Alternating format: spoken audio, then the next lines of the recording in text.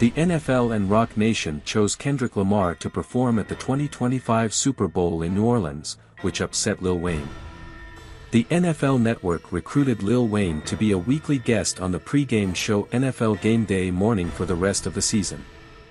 The Young Money rapper will start appearing on Sunday, November 17th. NFL Game Day Morning airs Sundays at 9 a.m. Eastern Time on the NFL Network.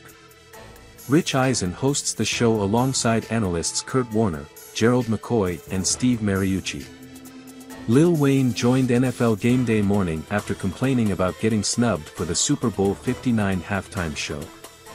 The New Orleans native and many of his fans believed he deserved to headline the event since the Super Bowl is being held in his hometown. "I blame myself for not being mentally prepared for a letdown and for just automatically mentally putting myself in that position, like somebody told me that was my position," Lil Wayne said on social media. "But I thought there was nothing better than that. That stage and that platform in my city. So that hurt. It hurt a whole lot." The NFL and Rock Nation selected Kendrick Lamar to perform at the Super Bowl 59 halftime show. Lil Wayne was devastated. "It broke me and I'm just trying to put me back together," he said. "But my God, have you all helped me. Thanks to all my peers, my friends, my family, my homies on the sports television and everybody repping me. I feel like I let all of y'all down by not getting that opportunity, but I'm working on me and I'm working. So, thank you." Super Bowl will be played at the Caesars Superdome in New Orleans on February 9th, 2025. Your words turn into arms and it held me up when I try to fall back.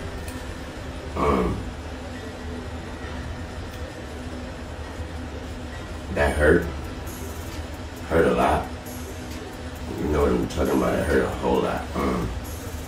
I blame myself for not being mentally prepared for a letdown. And for just automatically mentally putting myself in that position like somebody told me that was my position. So I blame myself for that, but I thought that was nothing, I thought that was nothing better than that spot, and that stage, and that platform in my city. And so it hurt a whole lot. But y'all,